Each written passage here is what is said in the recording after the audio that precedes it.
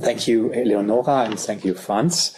Let us now turn to the opening lecture of our conference, which also kicks off the weekly research colloquium on medieval and early modern history.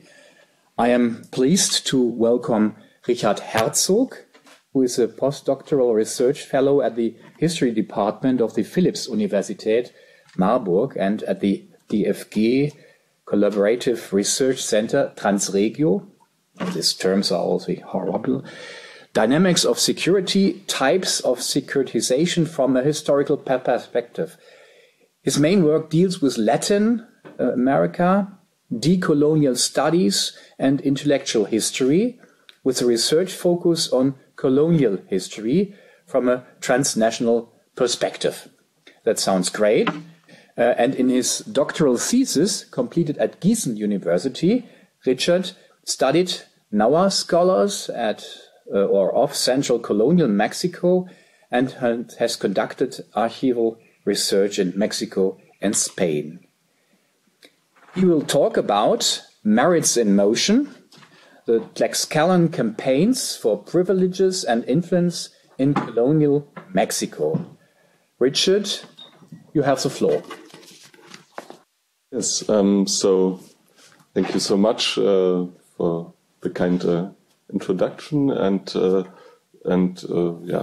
introduction to Professor Rüther, and also thanks a lot for the invitation to our three organizers, actually, with Professors Arlinghaus and Rohland, and also Professor Arlinghaus, who was very kind to introduce me already to some of the concepts of today's conference, tomorrow's conference. So for today, just a quick organizational question. The windows, they will stay open, or is it? You can also close them if you I was just wondering about it, but okay, great, thanks. But I mean, as the group prefers, but I just thought it might get a bit cold over time. Great. So I also wanted to welcome you now to today's talk from my side, which I'm really glad to start off this really fascinating conference. And as you can see already, as you heard now, my focus for today will be on Tlaxcala and a specific state in central Mexico. It still exists. It's still a state today. And for me, the focus will be more coming a bit from the pre-Hispanic times into the 16th century.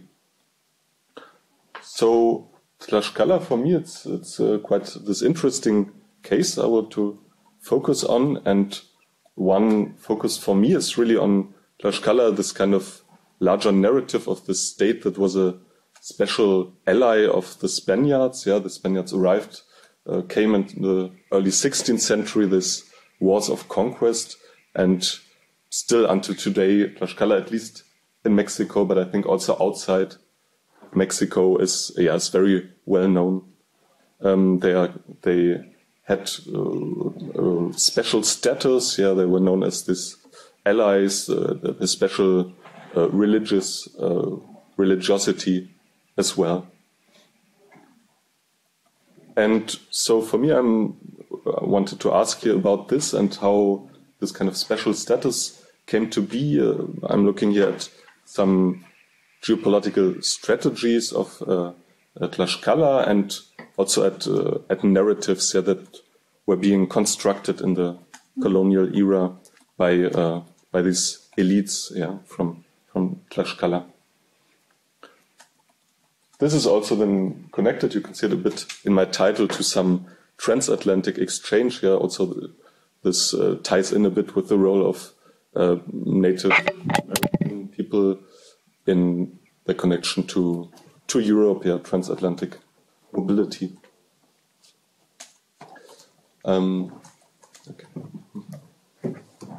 Before I come now to the main focus here on Tlaxcala, I thought it would be helpful maybe if I start off more with a bit of a general look at Nahua society, Nahua history in central Mexico, which hopefully ties in with some of our themes connected to also to native history writing. So what I just mentioned already, I thought I'll add maybe on some of those terms a bit of definition. So I'm talking about Nahua, which would mean also the term for the Nahuatl-speaking people. Still today it's the largest indigenous language in Mexico. Still very much an active language. I think over 1 million or more speakers today. So very important. And also it was, even before the arrival of the Europeans, sort of a lingua franca between various other language groups. And Nahuatl then remained very important, or became maybe even more important in the colonial times.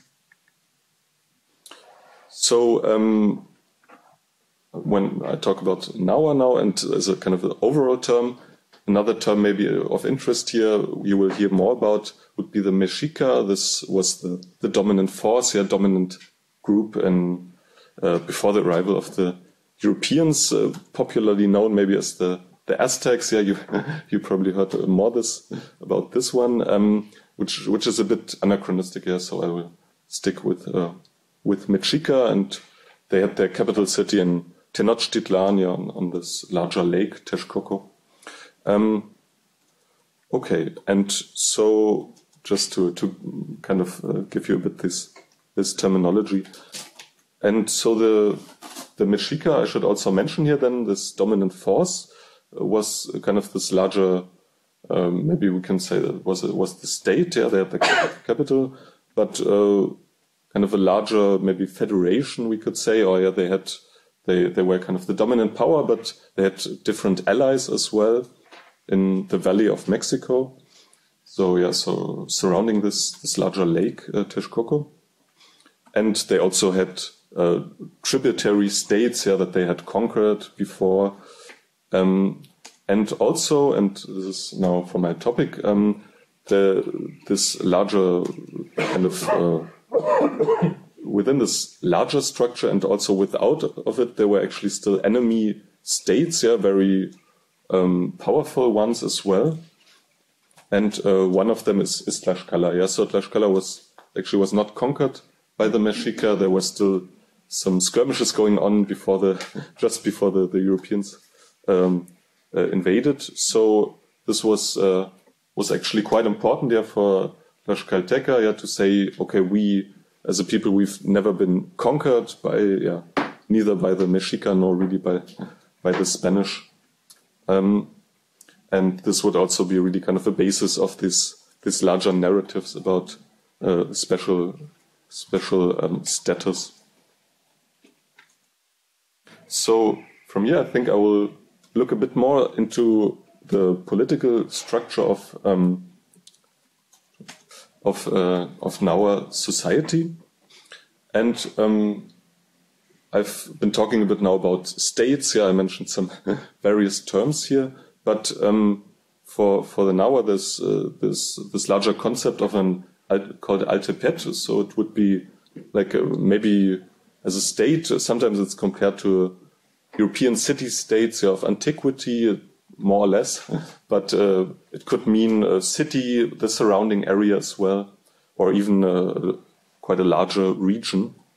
And this was really central to kind of this identifications of the various peoples. Then the Altepet, and here we have also then kind of this larger ruler class, maybe, that's called the Tlatoques. So they had really important powers, ritual, military, political powers, with various dynasties that intermarried between these Altepet. And below this, then I should mention also there's kind of what's been called like a maybe noble class. Of course, we're coming now to the European terminology, but I think there's there are quite some similarities. And also we have, of course, religious leaders. And the main group then would be kind of the commoners, lower class, maybe we could say. And so I mentioned this Altepet, and here the rulers as well. And this was really central, to kind of this local identification of the various Nauer groups. Sometimes there's scholarship that talks about like micro-patriotism, these ideas, but it's saying that this was really essential, and it also in some ways remained really essential to these different groups into the colonial times. Even with colonial policies, sometimes this local identification could even become more important over time. And also I should just mention here, maybe for me in the talk now, my focus will be quite a bit more on this kind of noble or noble elites, for colonial times. It's also to do really with that we have just much more information from these elite groups, and also this would be mostly the people who wrote also these well-known chronicles or well-known works. So this was a bit more on political structure, and I should also from here go a bit into, I think, some points on cosmology, which I would say it's quite difficult. We can't really, I would say, distinguish, just make the strict distinction between political entities, beliefs, and, for example, and the land, the nature. This is often argued for various native populations in the Americas. That these interconnections. And to give you maybe one example about it, we have it's sometimes called the cellular principle, which is to say kind of a division into sometimes 4 parts, 6 or more parts, a very kind of a mathematical division, often tied to the 4 cardinal directions as well, to the nature, to the seasons, and this ties also in with the cities. The layout of cities could often be in 4 parts. One kind of a famous example maybe here, it would be of Tenochtitlan, the Mexica capital, where you have kind of at the center of this larger capital, you have the main temple, was called then the Templo Mayor later, but kind of the spiritual center of the city, of the society. And inside would have been the high priest or a spiritual leader. And outside of it would be the 4 parts of the city. So kind of the city itself being a bit of like a microcosm of the cosmos, with the temple at the center.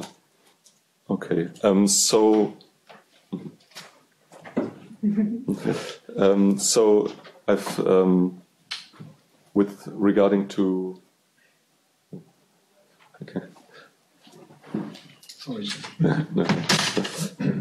so regarding these topics, so I mentioned now cosmology, migration stories. Also, they're really essential, tying, for example, the states, the Altepet to the land. There's actually for this many different Nauer groups. They always highlighted their own migration from the north to the central Mexico. So the north, what would be now today southern states of the US, and there would have these migrations did take place, but it's very much tied to kind of to this larger mythical stories that each group had, and they would have some rituals when they arrived as well, to make a connection between the Altepet and the land. Okay, so from here I wanted to bring you also a nice quote, which is about the sea, and it's actually by now a scholar, anonymous scholar from the mid 16th century, talking about the sea, so it's quite an early poem, yeah, that one of the earlier texts that we have. And here he says, "It is great, it terrifies, it frightens one. It is that which is irresistible, a great marvel, foaming, glistening with waves. Bitter, very bitter, most bitter, very salty. It has man-eating animals, life. It is that which surges, it stirs, it stretches, ill-smelling, restless." So I wanted to bring this here also to give you a bit of an idea here maybe of now poetry, also this centrality of the sea, which I will come back to a bit later. Yeah, that still remained important for the Nauers who would travel on to Europe across the Atlantic, and also kind of what I mentioned before, yeah, the connections to land, to nature that are just really essential. There's also this term is for the land known for the Nauer of Anahuac, so would be kind of one possible translation is the land between water, close to water.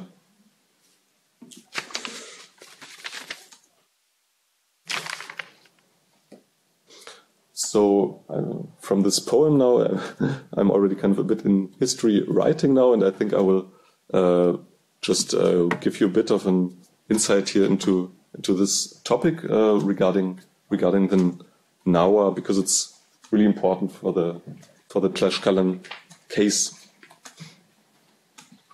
So history writing had really important political functions, yeah, for the rulers of each, the Tlatoka of each altepet of each state, yeah, who would kind of even commission maybe historical works about this specific place. They could also then have spiritual functions, very important ones. Yeah, the calendar, for example, there are calendrical works and writings as well. And so for the pre-Hispanic era, yeah, also it's writing is maybe not exactly the best word here, because we know that there was certainly very important oral tradition. Yeah, I just mentioned here this poem, songs as well, but also what were later called these codices, yeah, of images, maps as well, with glyphs, which could represent places and people and many other things. And also we have what's later been called also annals, writing about what happened in specific years, yeah, in one place. And these could be connected together, for example, in performances by kind of probably spiritual priests maybe, or religious people reciting poems and codices and so on. And this is also often, for example, mentioned by colonial Nauer scholars. Yeah, they say that they had contact with their elders, yeah, of their own group, and these elders, yeah, they had very, very important sources for them. During coming more again from here towards the colonial era, regarding history writing, I would say that the author's role then, yeah, in some ways it changed a lot, yeah, or even the idea to have an individual author, which is a bit maybe more from the European concept at that time already, compared to, for example, to the Nauer, and also then really the importance of the alphabetic script coming in the books. Yeah, the book as kind of this main keeper of wisdom. So that we have really quite massive changes here from this earlier modes of telling history through performance and so on. We also then have, with the colonial era, we have new forms of history, telling history that are coming in, which would be called chronicles, Crónicas de Indias, for example. This is often tied also to the religious orders here who introduced alphabetic writing, Spanish, Latin, and so on, European languages, which with the idea then to further Christianization, also really with the idea to teach these languages and learn more about native customs in order to eradicate them more successfully. But also at the same time, then we do have traditional forms that do very much that persist, like this codices, these kind of maps, and we will hear much more about this also tomorrow and some talks, so I won't go more into detail here. But for sure, we have these centuries-old traditions that do continue, that stay very relevant. And for my case now, which is about Tlaxcala, and Tlaxcala, again regarding history writing, is really very important, a very interesting case for this region, also for the colonial times as well. So we do have, for example, an important center of native history writing around Mexico City, which was built on Tenochtitlan, this former capital. But there, maybe towards the towards the 17th century, there's less of these larger chronicles or annals that are being written, which maybe has to do with the decline in political power of the native elites. And so this is quite different than with Tlaxcala. This is maybe also to situate a bit here. Today's state of Tlaxcala maybe starts about 100 kilometers or so to the west from Mexico City, and so at that time already also it's not exactly in the center, and so here it was still possible during the whole colonial era to have really traditions of history writing that would continue, that would stay influential. At the same time, though, I should also stress here, and really always to keep in mind, we're talking here about this pre-Hispanic history, culture, that we actually, for the now, we don't have any pre-Hispanic sources that have come down to us. Unfortunately, we have early colonial ones that are very important.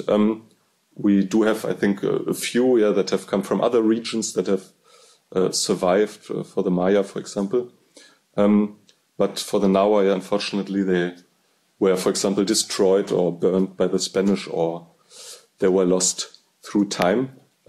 So we're always here dealing with this reconstructions, this later colonial writings, always also tied then to specific interests. For example, chronicles that could be commissioned by Spanish administration, by Spanish religious people with their own interests in mind. Okay, so from here I'm now tried to give you a bit a very brief overview, and coming now more towards Tlaxcala, my case study. And since we're in Germany today, I'm going to bring you, this is not a colonial era painting, as you can see. This is from the German painter Johann Moritz Rugendas, who made this really nice paintings, traveled a lot throughout Latin America.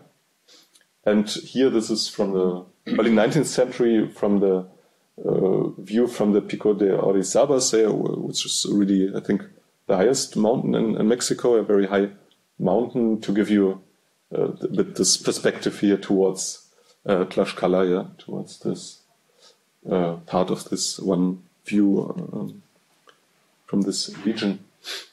And yeah, again, the importance of nature that we see through this lens. And I mentioned nature now, but also I should say with Tlaxcala, there are different ideas, kind of hypotheses of where the name could come from. And one is that it could mean the place of the tortillas. Yeah, really quite a one that I like. And it also maybe points to this importance of corn, maize, which is really one of the central foodstuffs in Mexico and in many parts of the Americas until today. So with Tlaxcala now, so I already talked a bit now about these forms of political organization.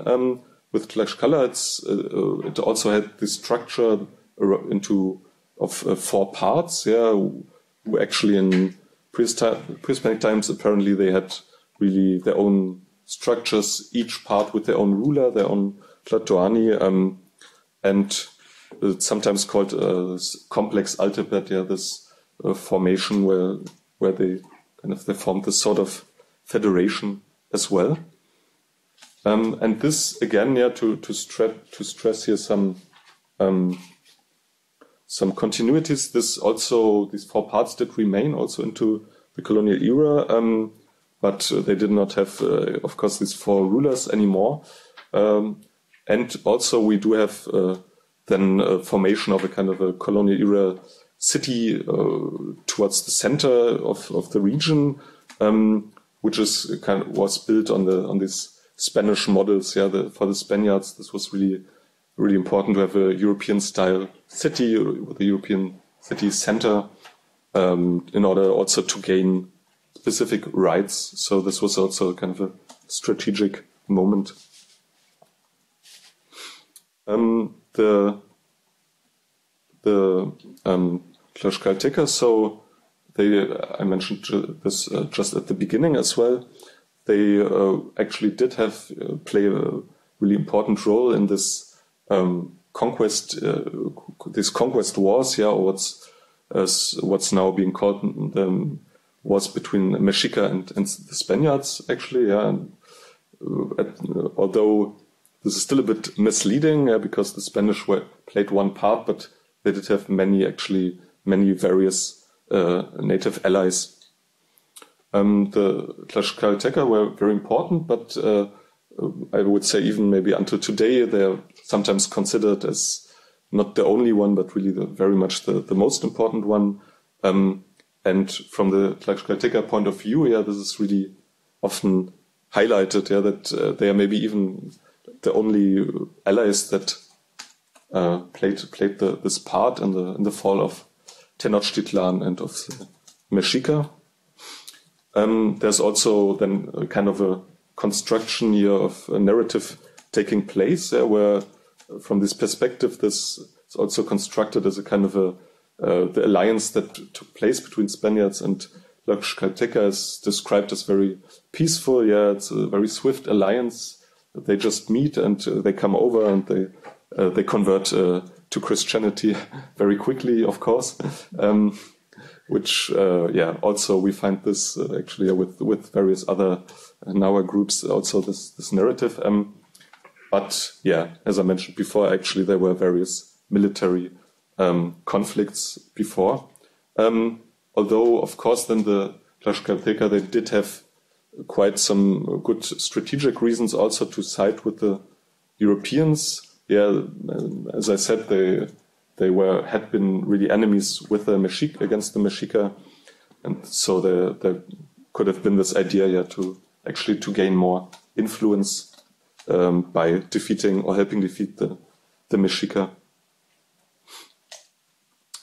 Although again, with these narratives, we do have a bit the issue then that other important groups, for example, the Akoloa also did play a role. The people of Huejotzinco, different other places who are being sidelined also in the narratives of the Spanish authors.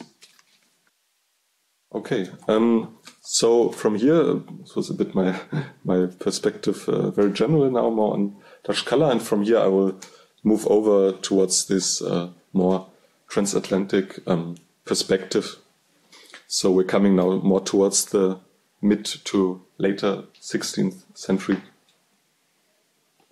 And I think for the background now, it's quite important that to talk a bit about also maybe the administration that was actually central for the Tlaxcalteca and for their own strategies, because we do have various layers of administration in Spanish America. I won't go too much into detail now, but I do want to mention that, for example, with Tlaxcala we have kind of a city council, maybe it could be called, the Cabildo de Indios, which is really an important institution at the local level, and in many regions of Spanish America. So it's interesting, I think, to have it in mind here. This is kind of a local administration that at least early on is made up of native elites. It's the head, usually that was the gobernador. Initially, this would have been the previous rulers of the state, although this changed over time. And so now we have this city council, and from there the elites, the nobility of Tlaxcala, for example, they could come to Mexico City, Tenochtitlan, the colonial capital city, and here they could, for example, bring their petitions for specific rights to the viceroy. So viceroy, this would be the representative of the Spanish king overseas in this region. And there are other institutions like the royal courts or royal audiencia, for example. So this would be kind of on the more regional level. There's also then this more kind of international level, then a third one, which is coming towards Spain, which I will look at a bit today. So this is then another option actually for native elites, also from here colonial Mexico, but from Peru as well. Yeah, this other major center for the Spaniards from the Spanish Empire in Spanish America, and from different other regions as well, to come towards Spain, the Spanish court in Madrid, and to bring petitions there, to petition before the king, in this kind of structure that the king was actually was at the head of the state and would have been responsible for his indigenous subjects. Thanks. I had different languages. So for his indigenous subjects as well. Great. So and there's some different precedents for that. Yeah, there's what's also called at the time a genre called the relaciones de méritos. Yeah, that's tied to the merits, and this goes really back directly early on to the beginning of this Spanish invasions.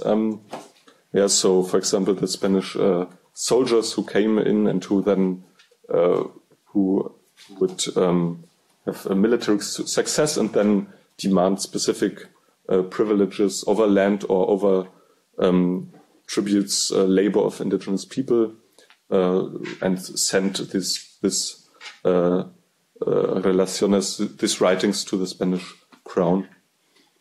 These were the early soldiers and also then later on their descendants. But yeah, as I just mentioned, there was a similar process, similar possibilities for native people as well, which is a bit of an interesting kind of difference from, for example, British America, or other forms of colonization taking place at that period.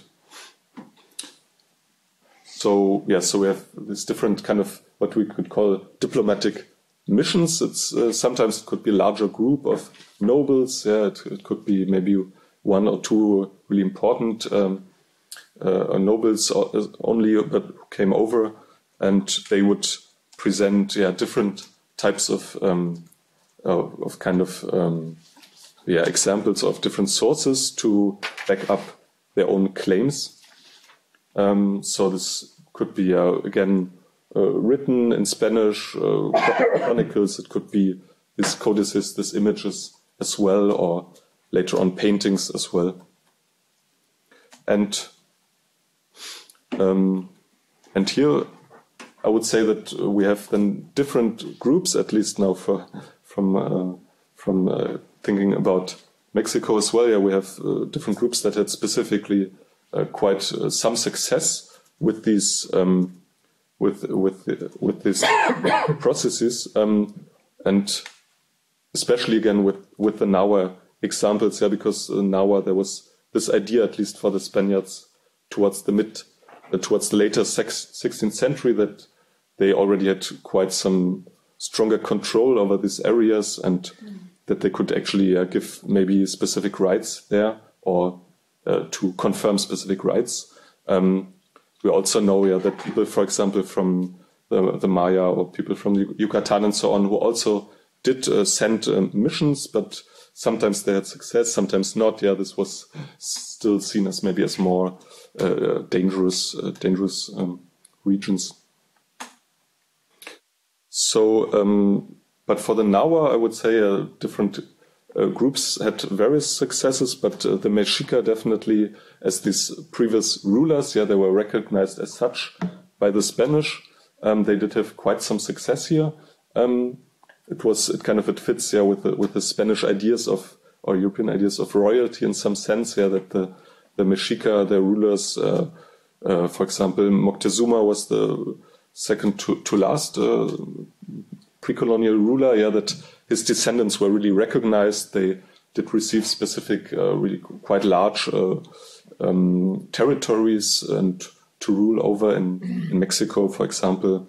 Two of his daughters actually who held these rights. So also women who, in the specific exceptional cases, who could hold onto important rights. Another case then here actually would be Tlaxcala, as I said, really quite successful, although we do have also other Nahua groups who could manage to sustain or to retain rights. And so I wanted to show you here now, it's one of the examples that I mentioned various sources, various materials are being brought over. Okay, so this is a part of a copy of the Lienzo de Tlaxcala. I should say it's the original has been lost, unfortunately, but it was commissioned probably around 1552, and with the idea to send it over to Spain in order to really to gain more rights or retain rights. And this is the top part. The lower part, it would be a bit too much. It's really this various many panels of, especially of warfare, of Tlaxcalteca who aid the Spanish, who are aiding in the warfare campaigns. So I wanted to show you here just a bit on this top part, which I think tells us quite a lot about the self-perceptions of Tlaxcalteca elites at that time. So I will just describe a bit like this. So I will describe like this now, no problem.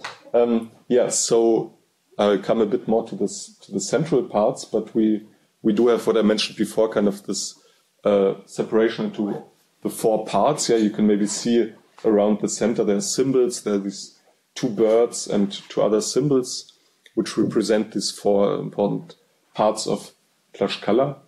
and they are then surrounded by this various peoples who represent noble lineages, maybe we could say. And so for example, the construction of a church on the left-hand side, we have the construction also of a cross at the bottom, highlighting this special kind of religious fervor of Tlaxcala. So on the left-hand side now, I wanted to zoom in a little bit, because this is, I think, at the center of this image is quite important part, where at the top you have then the coat of arms. We just heard a bit about coats of arms, so we include it at this point already. It's from Charles V, the Habsburg Spanish Emperor, Habsburg Emperor, and just below then we have a symbol of Tlaxcala, which is a mountain, and also the actually coat of arms of Tlaxcala. It's a bit a simple version of it. So at the bottom here. Below, it's right at the bottom, and above this coat of arms we have also, it's kind of a smaller statue of a Virgin of the Assumption, so again, Christian symbol. And then at the right-hand side there's also a bishop of Mexico City, and at the right-hand side was the viceroy, so the highest authority of this region, highest Spanish authority. So this, again, I think for me it represents quite a bit about this self-perception. Especially we have various symbols of Tlaxcala that are right below the Spanish crown. And this is actually really important. This was true that there were rights given to Tlaxcala early on, kind of to saying that it was only answerable to the Spanish emperor, which was quite special. There was not any higher authority like the viceroys or other authorities.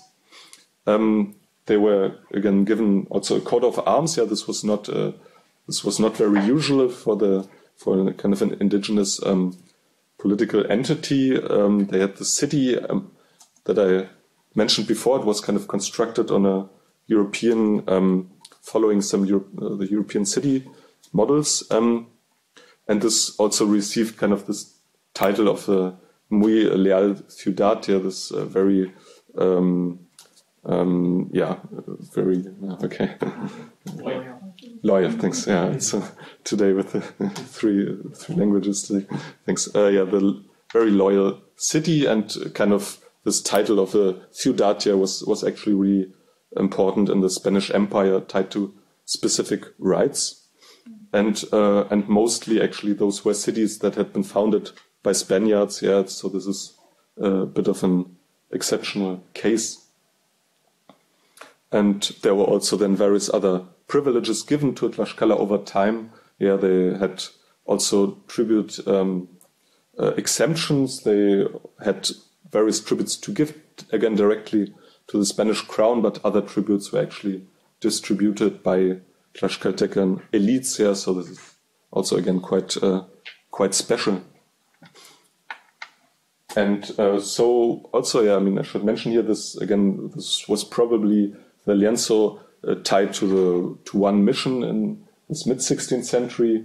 Also, I just brought here on the right-hand side another image from the lienzo, which again highlights this special religiosity, the leaders who are converting very early on, and Cortes is sitting here on the right-hand side then.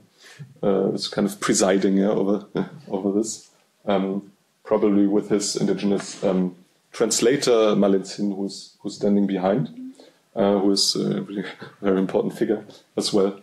Mid-16th century, but we have various other missions really even before. The first one that took place, I think, in 1528 already. A few nobles who would come back with Cortes from one of his campaigns to Spain and already managed to secure rights. So we have quite a few others then over the spanning of the 16th century, and also even throughout the colonial era, when it was maybe important to secure more influence, more rights.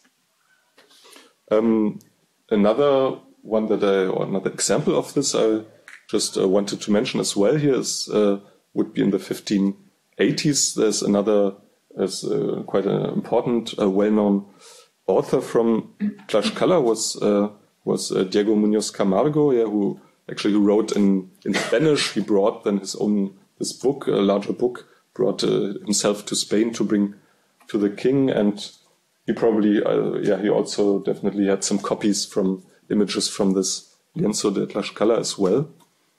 And Muñoz Camargo himself also is one of these quite interesting figures, important now a scholar, but who was actually himself, he was descended from this kind of from like his father would have been a Spanish soldier, who married a noble woman from Tlaxcala.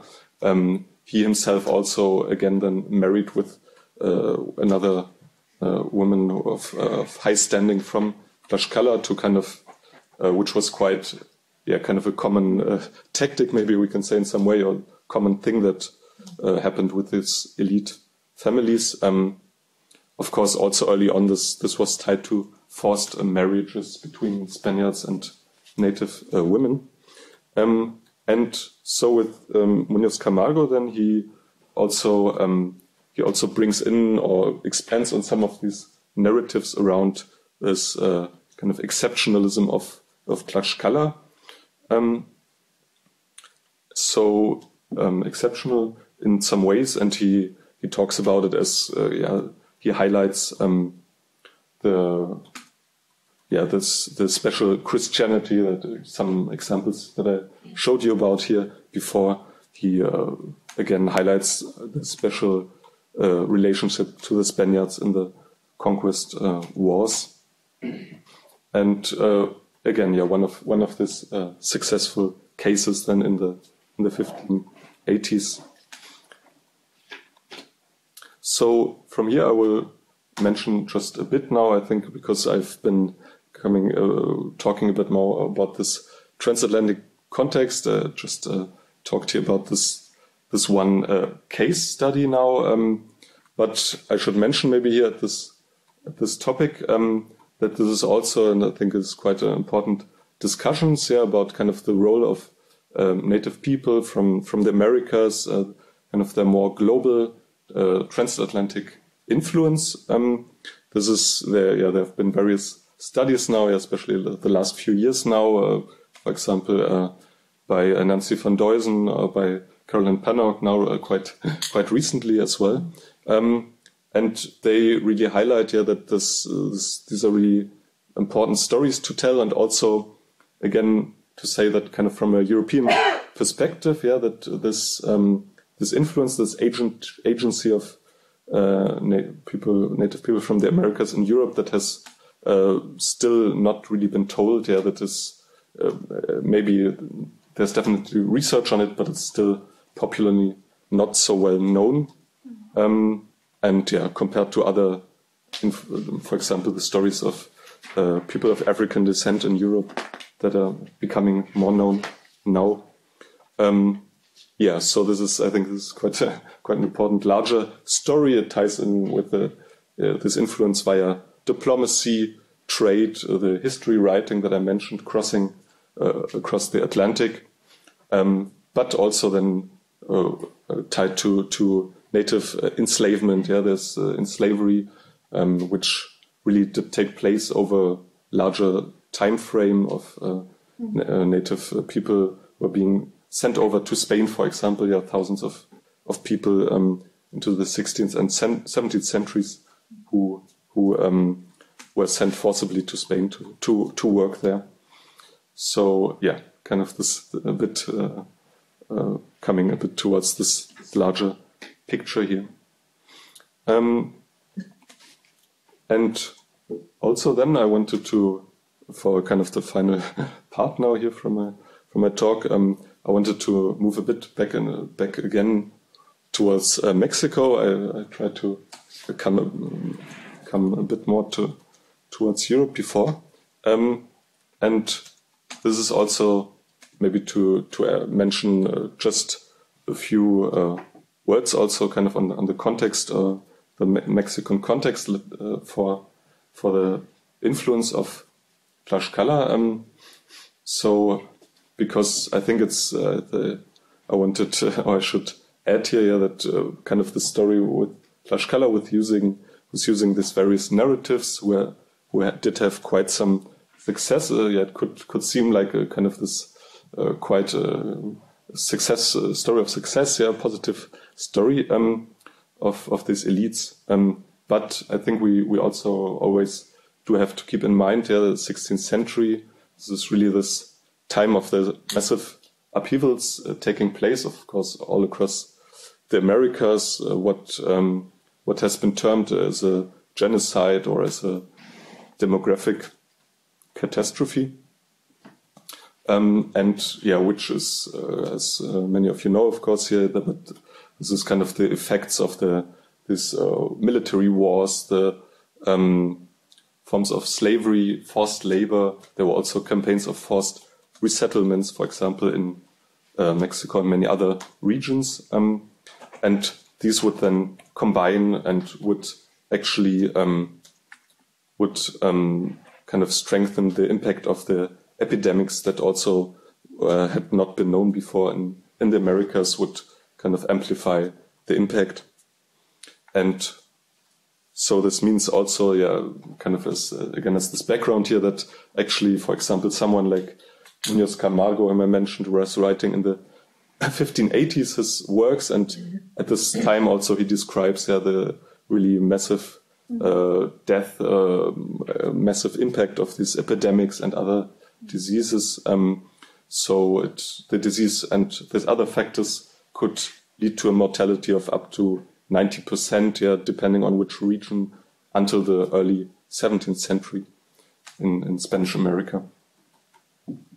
So kind of this massive demographic catastrophe, maybe we want to call it this way, which is one background. Another background as well that I wanted to just mention here is I've been talking about some of these Tlaxcalteca elites, these nobles who did wield different forms of political power.